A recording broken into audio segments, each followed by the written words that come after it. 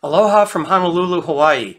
I am Dave Karl, Professor of Oceanography at the University of Hawaii at Manoa, and the proud recipient of the 2013 Alexander Agassiz Medal in Oceanography.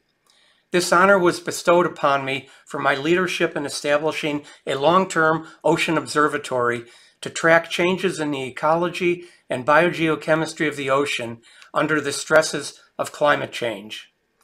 Our project, the Hawaii Ocean Time Series program, or HOT for short, began in October 1988, and on approximately monthly intervals since that time, we have spent a week at sea, making observations, conducting experiments, and bringing back samples for shore-based analyses. Next month, we will deploy on the 336th expedition of the Time Series. Since 1988, we have discovered many new microorganisms, new metabolic pathways.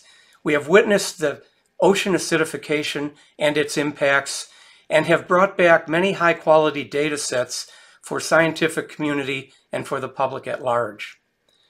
With continuous funding from the National Science Foundation, we have built an enduring legacy, and in 2017, our Station Aloha was designated a Milestones in Microbiology site by the American Society for Microbiology for historic and visionary contributions to science and society. In August of 2019, I turned leadership of the HOT program over to my colleague, Professor Angelique White, and she has continued to build a multi-generational international reputation for excellence in ocean science. It should be an exciting next few decades of scientific discovery. Thank you very much.